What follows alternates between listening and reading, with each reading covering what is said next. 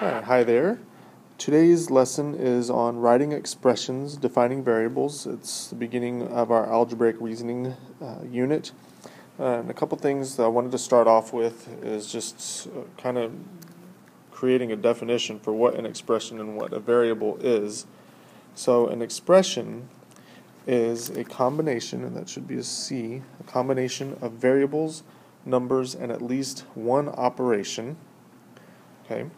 And then a variable within that, within an expression is a variable, or at least one variable, is an unknown number inside of an expression.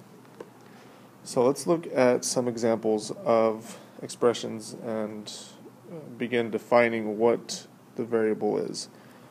Alright, so our first example is right here. So $5 more than Jennifer earned. So in this expression, this is an expression just describing a situation, $5 more than Jennifer earned.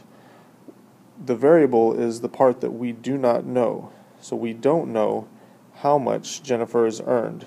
So we're going to say that D is the amount that Jennifer earned. Okay, so we're going to let D stand for the amount she earned and write an expression based on that. So based on that, we don't know how much she earned, but we know that the expression says $5 more, so D plus $5. Okay, so that would be an expression or written from the situation. Okay. The next one says 3 more runs than the Pirates scored. So again, we're not sure how many runs that the Pirates scored. So let's say that the letter P stands for that number, stands for the runs they scored.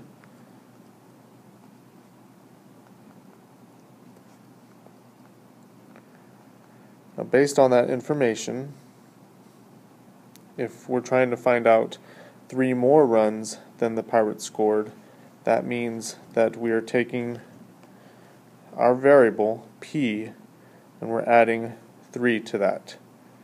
Okay? So we would have the Pirates score plus 3 more runs. So that's basically how you would write an expression based on a certain situation. Alright, we'll look at one more example, and this one is 20 less the price of a movie ticket. So 20 less the price of a movie ticket. And this one is a little bit tricky.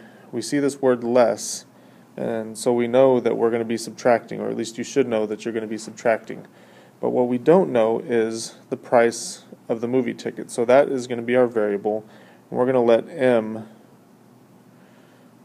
is the variable here. So M is the price. So 20 less the price of a ticket. In order to write that as an expression, we would write it $20 minus the price of the movie ticket. Okay, and we write it that way because we have $20 minus the price. Okay, less the price of a movie ticket. Alright, so for practice, I want you to try a couple. Bring the class with you the next time. I want you to try, this one is the first one, a number increased by 8.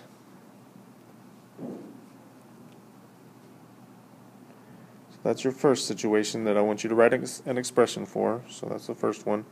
Second one is $10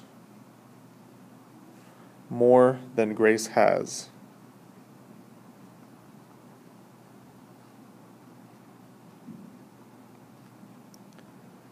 Okay, so 2 situations I want you to write expressions for. Make sure that you identify the variable. So tell me what is the variable, what are you looking for, and then write an expression based on that. And then don't forget to write your summary on the important details of this lesson. I will see you next time.